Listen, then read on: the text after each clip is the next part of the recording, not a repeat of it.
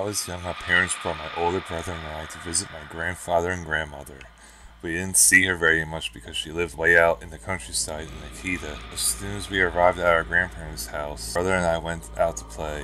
The air was much fresher and cleaner than it was in the city. We walked through the rice fields, enjoying the wide open spaces. The sun was high in the sky and there was no breeze. The heat was stifling, and after a while I started to get tired. My brother stopped suddenly. He was staring at something in the distance. "What are you looking at?" I asked.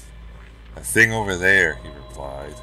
The rice field stretched as far as the eye could see, and the area was completely deserted.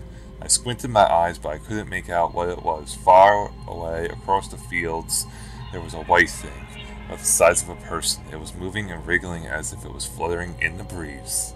"Maybe it's a scarecrow," I said. "It's not a scarecrow," my brother replied. "Scarecrows don't move like that."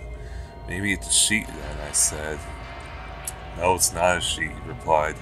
"There are no other houses around here. Besides, there's no wind, but it's still moving and wriggling. What the heck is that thing?" I had a strange and uneasy feeling in the pit of my stomach. My brother ran back to the house, and when he returned, he was carrying a pair of binoculars. "Oh, can I see?" I asked excitedly.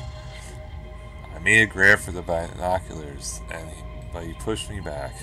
"No, me first," he said with a chuckle. "I'm the oldest. You can have a look when I'm done."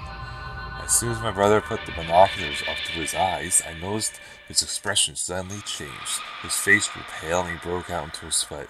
He dropped the binoculars on the ground and I could see fear in his eyes.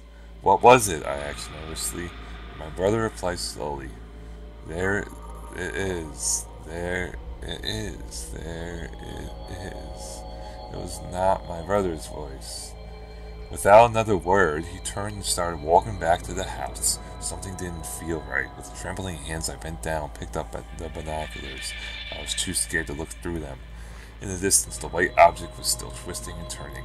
Just then, my grandfather came running over. "What are you doing with those binoculars?" he asked. "Nothing," I replied. "Just looking at the white thing over there." "What?" he shouted.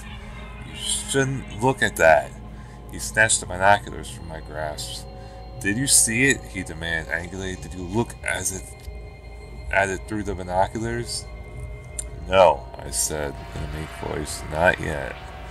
My grandfather sighed with relief. "Good," he said. "That's good." Without knowing why, I was sent back to the house. When I walked into the kitchen, everyone was crying. My brother was rolling around on the ground, laughing like a crazy person. He was on his back and his body was wriggling and twisting, just like the white thing in the distance. I couldn't understand what was going on. It was horrible to see him like that. I burst into tears. He wasn't my brother anymore. He had completely lost his mind. The next day, my parents decided to take us home. My grandmother and grandfather stood on their porch, waving sadly to us as the car pulled away. I sat in the back seat with my brother wiping the tears from my eyes. My brother was still laughing like a mental patient. They had to tie him up to stop him from moving around. His face was twisted into a wide smile. He looked like he was happy, but when I saw his eyes, I realized he was crying. It sent a chill down my spine. His cheeks were wet with tears, but he just kept laughing and laughing. My father pulled over to the side of the road and he got out of the car. He took the binoculars and furiously smashed them on the street. Then, without saying anything, he got back into the car.